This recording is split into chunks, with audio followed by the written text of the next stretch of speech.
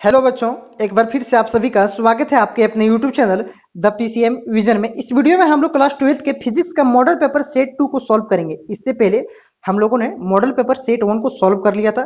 Chemistry, physics और math का तीनों का मॉडल पेपर सेट 1 को हम लोगों ने सॉल्व कर लिया था। अब सेट 2 को हम लोग सॉल्व करेंगे।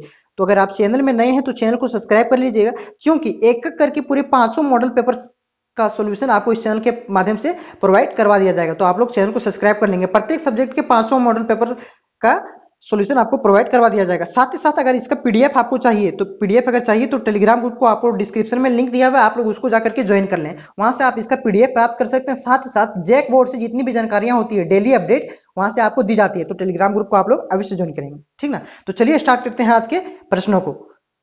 देखिए दोस्तों, पहला प्रश्न है, two charges of equal magnitude keep at A distance are distance हुआ और उसके बीच का फोर्स कितना लग रहा है, उसके बीच फोर्स एफ लग रहा है। इफ द चार्जेस, चार्ज को अगर उसके बाद क्या किया जा रहा है, चार्ज को आधा कर दिया जा रहा है और डिस्टेंस को डबल कर दिया जा रहा है, तो न्यू फोर्स जो लगेगा उनके बीच तो वो क्या लगेगा, समझे ना। तो इसको आपको निकालना है। तो देखिएगा, आप लोगों ने अगर कूलम्ब्स लॉ पढ़ा होगा तो देखिएगा, फोर्स इक्वल टू क्या होता है बच्चों, फोर्स इक्वल टू क्या होता है 1/4 पाई। 1/4 पाई को हम लोग क्या लिख देते हैं, के लिख देते हैं, और इसका क्या हो जाता है Q1 Q2 bye are square. तो दोनों का चार्ज, दोनों का मान सेम है Q1 Q2 का, तो इसको हम लोग सिर्फ Q ले लेते हैं, Q ले लेते हैं। तो दो क्या हो जाएगा, Q स्क्वायर हो जाएगा, और यहाँ पे क्या हो जाएगा, डिस्टेंस क्या दिया हुआ है, आर स्क्वायर दिया हुआ है। तो देखिए, इसको क्या कर दे रहे हैं, आधा कर दे रहे हैं, इसको क्या कर दे रहे हैं, आधा कर दे रहे हैं। तो इसको Q/2 कर दे रहे हैं, तो इसको स्क्वायर करेंगे तो 1/4 आ जाएगा। क्या आ जाएगा, 1/4। और इसको भी आर स्क्वायर होता है, तो इसको भी अगर हम इसको क्या कर रहे हैं, डबल कर दे रहे हैं, तो डबल कर दे रहे हैं, तो इसका भी क्या हो जाएगा, Q, देखिएगा इसको भी क्या हो जाएगा, Q/4 हो जाएगा, और इसका भी क्या हो जाएगा,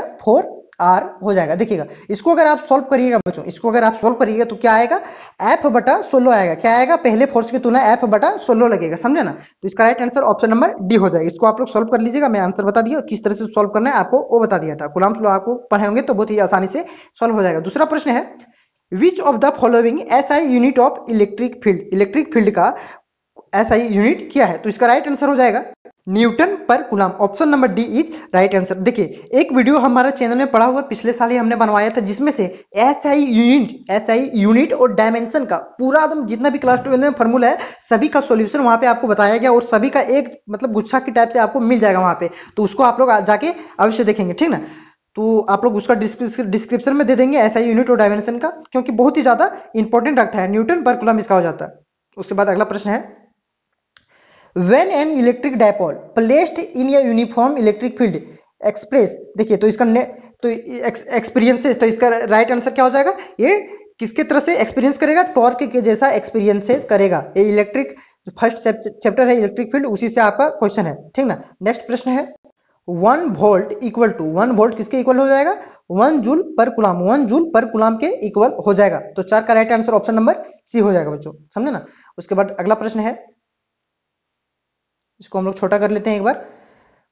दिख रहा होगा, ठीक दिख रहा होगा आप लोगों को। अब देखिए, इफ या डाइलेक्ट्रिक स्लैब, इफ या एक डाइलेक्ट्रिक स्लैब को इंट्रोड्यूस करें between the two plates of the parallel plate capacitor, then it's capacitance. ये दूसरा चैप्टर का प्रश्न है। देखिएगा, इस दो पैरेलल प्लेट कैपेसिटर, इसको इस तरह से इसके अंदर एक स्लैब को हम लोग क्या करें, इंट्रोड्यूस कर रहे हैं, तो इसके बीच का तो कैपेसिटेंस क्या होगा, बढ़ेगा कि घटेगा। तो इसका राइट आंसर हो जाएगा, देखिएगा आपको फार्मूला पहले आज होना चाहिए। देखिए, कैपेसिटेंस इक्वल टू क्या होता है, ये एप्सिलॉन नॉट बाय डी।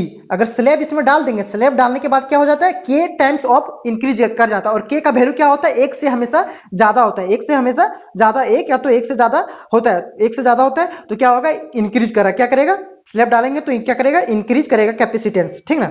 उसके बाद अगला प्रश्न है, the value of absolute permittivity of free space. देखिए, आपको एप्सिलॉन नॉट का वैल्यू पूछ रहा है बच्चों, जो आप लोग के में देखे थे 1/4 पाई एप्सिलॉन नॉट, उसका वैल्यू पूछ रहा है। तो इसको आपको डायरेक्ट याद रखना है, इसका एसआई यूनिट को भी आपको याद रखना है, और इसका डायमेंशन को भी याद रखना है, इसका वैल्यू को भी याद रखना है, समझे। तो इसका राइट आंसर जाएगा option number A.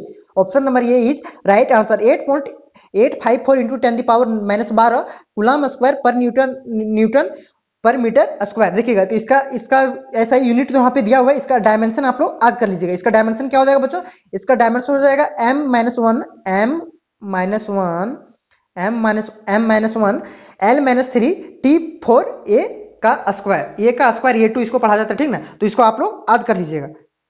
Unit and dimension का एक वीडियो हमने पहले भी अपलोड कर दिया हुआ था, जिसमें क्लास 12 के सारे फॉर्मूलों का कवर किया गया है, समझे ना। उसके बाद दिया हुआ है इन या रीजन ऑफ कांस्टेंट पोटेंशियल, तो इसका क्या हो जाएगा, इन या रीजन में कांस्टेंट पोटेंशियल रहेगा तो क्या हो जाएगा, इलेक्ट्रिक फील्ड क्या हो जाएगा, जीरो हो जाएगा। देखिए इलेक्ट्रिक फील्ड जीरो हो जाएगा, कैसे हो जाएगा, देखिएगा इलेक्ट्रिक फील्ड जैसे क्या होता है डीवी बाय डी एक्स, क्या होता है डीवी बाय डी एक्स होता है, minus DV bye D x होता है, समझे ना, ये होता है आपका फॉर्मूला, ये आपको याद रखना है।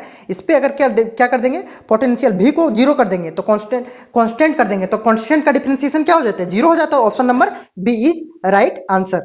उसके बाद आपको तीसरा इस 8वां नंबर का प्रश्न है, ठीक है, 8वां नंबर का प्रश्न है which one is not correct expression for energy store in capacitor. Energy store in capacitor आपको इसका फॉर्मूला पढ़े होंगे, तो इसका राइट आंसर हो जाएगा option number D. Option number D, ये तीनों फार्मूला आपको, तीनों फार्मूला एक ही है दोस्तों, सिर्फ उसको थोड़ा आगे पीछे कर दिया गया, उसमें दूसरा वैल्यू पुट करके करके मतलब दूसरा फार्मूला पुट करके इसको दूसरा तरह से एक्सप्रेशन में किया गया, तो इसका राइट, इस तरह से फार्मूला आप लोगों ने नहीं पढ़ा होगा, तो डी इसका राइट आंसर हो जाएगा। सारे फार्मूलों को आपको याद रखना है, समझा। देखिए बहुत ही आसान प्रश्न है, S I unit of electric flux, S I unit of electric flux, तो इसका राइट आंसर हो जाएगा Newton per coulomb metre square, Newton per coulomb metre square. Option number C is right answer. उसके बाद नेक्स्ट प्रश्न है, ये भी बहुत ही आसान प्रश्न है, the surface consider of A Gauss law is called, क्या कहलाएगा, गॉसियन सरफेस। जो गॉस लॉ में जो हम गॉस लॉ में जो सरफेस कंसीडर करते हैं वो क्या कहलाता है, गॉसियन सरफेस कहलाता है, समझे ना। गॉस लॉ पहले आता था 5 नंबर का, शायद नहीं 3 नंबर का था, 3 नंबर का आता था, इसका एक्सप्रेशन आता था, अब ऑब्जेक्टिव हो गया है। देखिएगा, an electric charge Q is placed centre of cube of side, तो electric flux on the it's faces, तो एक फेसेस में इसका इलेक्ट्रिक फ्लक्स क्या हो जाएगा बच्चों, सो पूछ रहा है। तो देखिए कितने फेस होते हैं क्यूब में, 6 फेस होते हैं, तो इसका राइट आंसर ऑप्शन नंबर ये क्या हो जाएगा, क्यूब है 6 एप्सिलॉन नॉट। गॉस लॉ पढ़े होंगे, क्यूब है एप्सिलॉन नॉट होता है, तो इसमें एक फेस में पूछ रहा है, वहां पे पूरा क्यूब का दिया हुआ था, इसमें एक फेस का पूछ रहा है, समझे ना। तो एक फेस का क्या हो जाएगा, क्यूब है 6 epsilon not is right answer. उसके बाद 12 नंबर का प्रश्न है आपके सामने, देखिए ओम्स लॉ फॉलोड बाय, तो इसका राइट आंसर हो जाएगा कंडक्टर। देखिए पिछला सेट में क्या था, सेट 1 में क्या दिया गया था, देखिए उसमें कंडक्टर का एग्जांपल दे दिया था, कॉपर दे दिया था और कुछ दे दिया था, तो कौन फॉलो करता है, तो यहाँ पे आपका डायरेक्ट क्वेश्चन ये है, कंडक्टर में कौन फॉलो करता है, कंडक्टर फॉलो करता है। अगर कंडक्टर में भी देखिए सेमीकंडक्टर फॉलो नहीं करता, इंसुलेटर फॉलो नहीं करता, सिर्फ कंडक्टर फॉलो करता है, ये आपको याद रखना है। वहां पे एग्जांपल से इसी तरह का प्रश्न सिर्फ घुमाया जाएगा, बाकी बस सभी प्रश्न वही रहेंगे, ठीक ना। देखिए उसके बाद दिया हुआ है ड्रिफ्ट वेलोसिटी भी varies with the intensity of electric field as per relation. देखिए तो रिलेशन पूछ दिया है ड्रिफ्ट वेलोसिटी एंड किसमें, इलेक्ट्रिक फील्ड में, तो आपको यहाँ पे इसका फार्मूला याद होना चाहिए बच्चों। ड्रिफ्ट वेलोसिटी का फार्मूला क्या हो जाता है, VD इक्वल टू हो जाता है E बड़ा फिर E bye M E bye torque हो जाता है, क्या हो जाता है, टॉर्क हो जाता है, समझे ना। तो इसके बीच में रिलेशन आप अगर देखेंगे तो ड्रिफ्ट वेलोसिटी और इलेक्ट्रिक फील्ड का रिलेशन क्या है, तो उसका डायरेक्टली प्रोपोर्शनल का रिलेशन है, डायरेक्टली प्रोपोर्शनल का रिलेशन है, तो option number D is right answer हो जाएगा, ठीक ना। उसके बाद है Kirchhoff's junction rule, Kirchhoff's junction rule is based on conservation of, Kirchhoff's का जंक्शन रूल पूछा है, तो जंक्शन रूल किसका कंजर्वेशन ऑफ बताता है, तो 14 नंबर का राइट आंसर हो जाएगा ऑप्शन नंबर बी, किसका, चार्ज का, जंक्शन रूल चार्ज का बताता है। उसके बाद एक तो जो है लूप रूल, देखिए जंक्शन रूल क्या होगा, इसको KCL भी बोला जाता है, समझना ना, और दूसरा क्या है लूप रूल, उसको वो कौन सी, उसका क्या कंजर्वेशन बताता है, उसका बताता है एनर्जी का, लूप रूल एनर्जी का कंजर्वेशन को बताता है, ठीक ना। उसके बाद है किरचॉफ लूप रूल, देखिए वही प्रश्न आ गया, अगला प्रश्न है 15 नंबर का, Kirchhoff's loop rule is based on conservation of, ये आपको बार बार ये प्रश्न पूछे जा रहे हैं, अगर पिछले साल के मॉडल प्रश्न को आप लोग उठा के देखिएगा तो वहां पे ये प्रश्न पूछे गए, तो इसका राइट आंसर हो जाएगा एनर्जी का। भी बताएं आप सभी को क्लियर है आप लोग, ये करंट इलेक्ट्रिसिटी से ये प्रश्न है।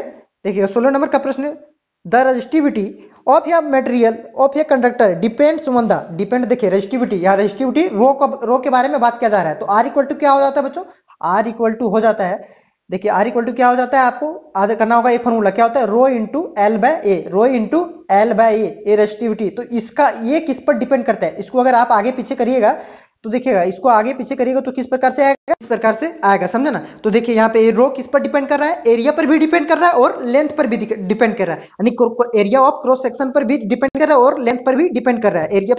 एरिया पर डायरेक्टली प्रोपोर्शनल है क्रॉस सेक्शन एरिया, और लेंथ का इनवर्सली प्रोपोर्शनल है, तो दोनों पर डिपेंड कर रहा है। तो इसका राइट आंसर ऑप्शन नंबर यहाँ पे दोनों दिया हुआ है, यहाँ पे ऑप्शन नंबर है ही नहीं, तो इसका ए और बी दोनों हो जाएगा, ठीक ना। उसके बाद है नेक्स्ट प्रश्न 17 नंबर का। यहाँ पे देखिए फार्मूला बहुत ही ज्यादा पूछा गया, फार्मूला सबको सभी फार्मूला आपको याद कर लेना है। 17 नंबर का, in an cell each MF E and internal resistance R the connected in parallel, then the total EMF of internal resistance will be. तो इसका राइट आंसर हो जाएगा 17 नंबर का राइट आंसर हो जाएगा ऑप्शन नंबर ए। ये आपको याद रख लेना है, सिर्फ फार्मूला दिया हुआ है और कुछ नहीं दिया हुआ, सारे फार्मूलों को आपको याद कर लेना है, ठीक। 18 नंबर का प्रश्न है the resistivity of alloy manganese is. तो इसका राइट आंसर हो जाएगा ऑप्शन नंबर 18 का हो जाएगा ए, option number A is right answer. देखिए nearly independent on the temperature पर ये डिपेंड नहीं करता है एलॉय। उसके बाद अगला प्रश्न है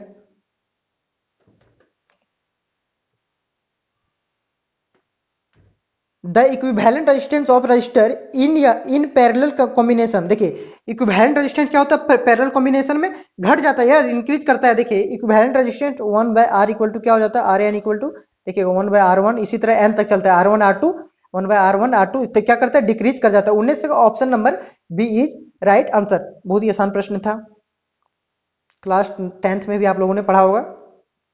उसके बाद है इन या we टेस्टोन bridge if battery and galvanometer are interchange. देखिए बैटरी की जगह गैल्वेनोमीटर लगा देंगे, then the deflection of the galvanometer will be. तो क्या करेगा, इसमें कोई चेंज ही नहीं आएगा, समझे ना, कोई भी चेंज नहीं आएगा, फिर भी वो भी टेस्टोन ब्रिज की तरह ही कार्य करेगा, समझे। तो option number C is right answer. देखिए न्यूमेरिकल्स का आपका न्यूमेरिकल्स का बोर्ड पे हम लोग करवा देंगे, समझे ना, और डिटेल में भी सॉल्यूशन आपको बोर्ड पे करवाया जाएगा, व्हाइट बोर्ड पे। 21 नंबर का प्रश्न है the nature of parallel current and anti parallel current are. देखिए दो नेचर ऑफ पैरेलल करंट, अगर पैरेलल करंट रहा यानी कि दोनों का डायरेक्शन भिन्न रहा, देखिए दोनों का डायरेक्शन भिन्न रहा, अगर भिन्न रहा दोनों का डायरेक्शन अगर विपरीत रहा तो देखिए वो क्या करेगा, दोनों करंट अगर भिन्न रहा तो दोनों करंट क्या करेगा, वो दोनों अट्रैक्ट करेगा, और अगर पैरेलल में नहीं रहा एंटी पैरेलल रहा तो ये दोनों क्या करेगा, रिपेल करेगा। ऑप्शन नंबर ये 21 का ऑप्शन नंबर ये ही राइट आंसर, यानी कि पैरेलल रहेगा तो रिपेल करेगा और एंटी पैरेलल रहेगा तो अट्रैक्ट करेगा। उसके बाद 22 नंबर का प्रश्न है आपका, यह charge particle is moving on the circular path with the velocity of B या uniform magnetic field B if velocity the charge particle is double. Velocity को भी को डबल कर दिया जा रहा है and strength of magnetic field is half, उसके स्ट्रेंथ मैग्नेटिक फील्ड को बी को क्या कर दिया जा रहा है, उसको आधा कर दिया जा रहा है। देन द रेडियस बिकम्स, तो रेडियस पूछा जाता है, रेडियस का फॉर्मूला क्या होता है, रेडियस का फॉर्मूला होता है एम वी क्यू बी। तो इसमें अगर आप वैल्यू को पुट कर दीजिएगा आधा और क्या किया जा रहा है, डबल किया जा रहा है, तो आपका राइट आंसर क्या आ जाएगा, 22 का राइट आंसर आ जाएगा option number B is right answer. 4 times आ जाएगा, ठीक ना। इसको आप लोग सॉल्व कर लीजिएगा, बहुत ही लंबा वीडियो हो जा रहा है। The unit of magnetic flux का यूनिट क्या हो जाएगा, वेबर हो जाएगा, मैग्नेटिक फ्लक्स का यूनिट हो जाएगा, ठीक ना। उसके बाद cyclotron is use to accelerate. देखिए साइक्लोट्रॉन से प्रश्न आ गया, पिछला ही वीडियो में हम लोग डिस्कस किया गया होता है कि आप लोग साइक्लोट्रॉन को पढ़ लीजिएगा, ये बहुत ही इंपॉर्टेंट टॉपिक है। साइक्लोट्रॉन में किसको, पॉजिटिव आयंस को यानी कि H+ को, अल्फा पार्टिकल्स को एक्सेलरेट करने के लिए साइक्लोट्रॉन का प्रयोग किया जाता है, ठीक ना। अगला प्रश्न है the magnetic field B at the centre of current carrying loop radius are is. देखिए करंट कैरिंग लूप में दो मैग्नेटिक फील्ड रेडियस के किस प्रकार से डायरेक्ट क्या रिलेशन होता है ये आपको बताना है। तो देखिए रिलेशन क्या हो जाता है, बी इक्वल टू क्या हो जाता है, mu not I bye 2r होता है, समझे ना। तो देखिए डायरेक्ट इनवर्सली प्रोपोर्शनल का रिलेशन है, option number B is right answer, 25 का ऑप्शन नंबर बी हो जाएगा, ठीक ना।